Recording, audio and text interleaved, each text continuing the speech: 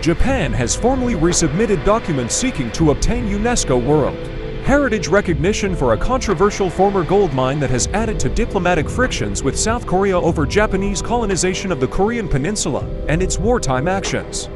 Japan's earlier hope to get the Sado Island mine listed as a World Heritage Site this year was delayed because the original documents filed were insufficient and required more information. Japan submitted updated documents on Thursday.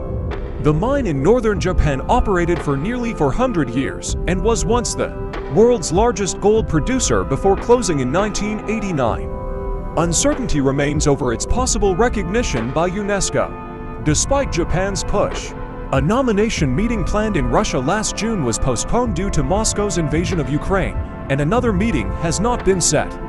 South Korea has opposed the registration because of Japan's wartime abuse of Korean laborers. Seoul has said some of the Koreans brought to Japan during its 1910 to 1945 colonization of the Korean peninsula were put to forced labor at the mine. Japan will have full discussions with South Korea and other related countries so that the Sado gold mine will be registered as a World Heritage Site, and its incredible value as cultural heritage is highly regarded, Foreign Minister Yoshimasa Hayashi told reporters Friday.